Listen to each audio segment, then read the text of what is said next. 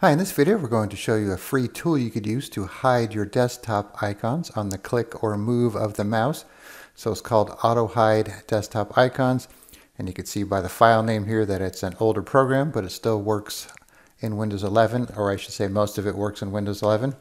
So once you download it, it's just a zip file that you extract and you just run the executable.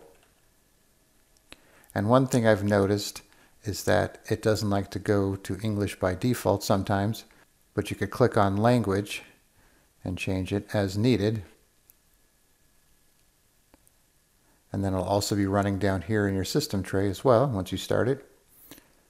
You could have it start with Windows, start minimize, always be on top. You could also have it hide the taskbar as well, which I'll show you in a second here. Then you have some options here. For the middle mouse button, icons invisible, show icons when the mouse moves across the desktop, and hide the icons on program start. Alright, so you have a timer down here which is used to show how long the icons will stay on the screen once you bring them back. Alright, so let's just kind of close this off here. If we click, you can see the icons are there and it'll be there for about 6 seconds. And then they disappear, and that's because of the settings here. And you can see once you open it, it'll automatically do the little timer there. So if we click on it, you can see the timer moving.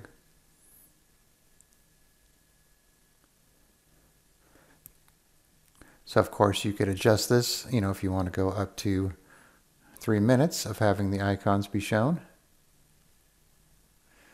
And if you click the hide taskbar checkbox, it'll hide the taskbar, and then when you click, it'll just bring back the icons, but if you hover over the taskbar, it'll bring the taskbar back as well.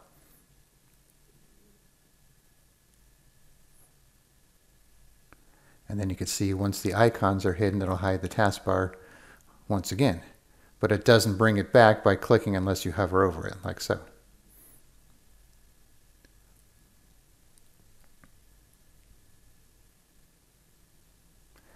Okay, so let's do the show icons when mouse moves across the desktop. So now I just moved the mouse instead of clicked, and that brought back the icons as well for the 6 seconds. So it's probably not an option you want to use, because otherwise the icons will be coming back all the time just by moving the mouse. So we'll turn that off. And then of course, like I said, if you want to start with Windows, you could check this box. And if you want to exit it, even though it's down here, you can't right click and exit it. You have to go back to the preferences and then exit it from here. And then you could also check this box here to permanently hide the icons, and to get them back you'll have to come back to the program and uncheck the box. So if we click on exit, it'll bring back the icons in the taskbar, and it'll be gone from the system tray down here. And now when I click, they're not going to disappear.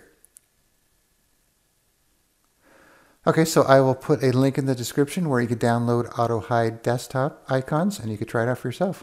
All right, thanks for watching, and be sure to subscribe.